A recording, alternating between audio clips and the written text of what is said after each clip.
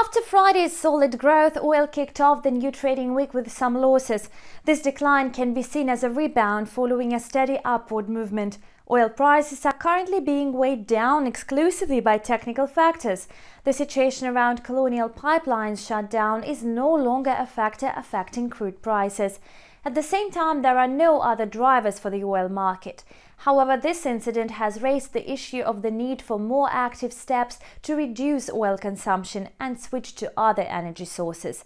Therefore, such a fundamental factor will undoubtedly put pressure on the oil market, which means that its short-term bullish run is limited.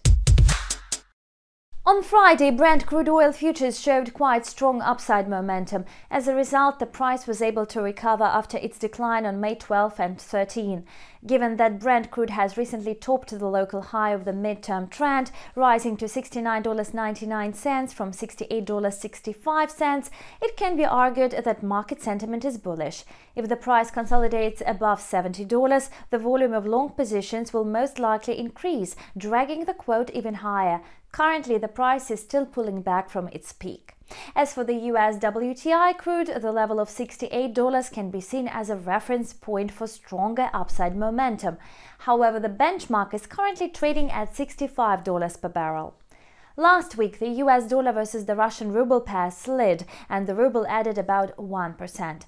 Notably, the trading chart shows that the Russian currency has been strengthening for several weeks from the price level of 78 rubles per dollar. Regarding the current fluctuations, it can be seen that the Russian currency is standing still. The quotes are moving in a range between the levels of 73.50 and 74.70.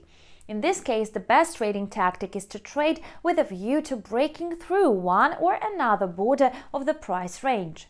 There's a similar situation with the euro-ruble pair. Last week, traders locally supported the Russian currency. The quotes dropped to 89.18, but then pulled back to the level of 90. Currently, the euro-ruble pair is moving in the range between 89.20 and 90.45.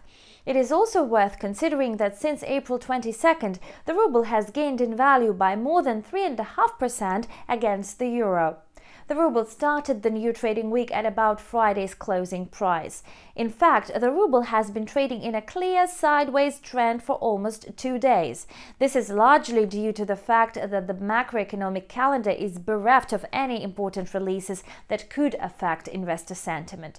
Nevertheless, other currencies, including the euro and the pound sterling, were able to slightly advance against the US dollar. Globally, the US dollar is losing in value. Thus, the obvious question is, what is holding back the potential growth of the Russian currency? In fact, this stems from permanent geopolitical tensions, putting downward pressure on the ruble. That's all for now. Thank you for watching and have a nice trading day. Bye.